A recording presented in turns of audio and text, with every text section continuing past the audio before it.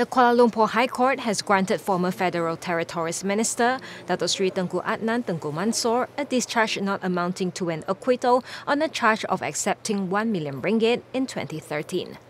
Justice Nazlan Ghazali granted the order of discharge after the court was informed that the prosecution did not wish to continue with this case due to new developments involving one of the witnesses.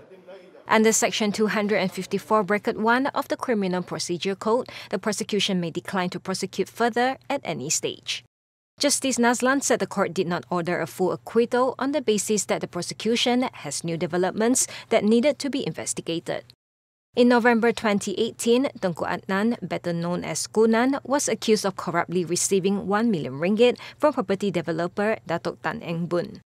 The Putrajaya MP still has another case pending in the High Court where he is accused of accepting 2 million ringgit in his capacity as the Federal Territories Minister from businessman Tan Sri Chai Kin Kong.